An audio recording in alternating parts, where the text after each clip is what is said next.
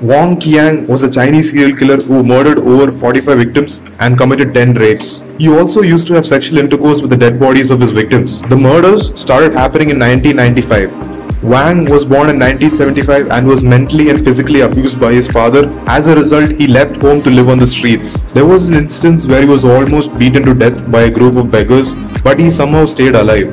Wang started committing robbery, and in 1991 he was sent to a labor camp for 2 years. He was finally arrested on 14 July 2003. He was questioned for over a year and gradually he confessed everything. He was sentenced to death in 2005. One of the causes for his brutal crimes could be because of the horrible abuse that he endured from his father during his childhood.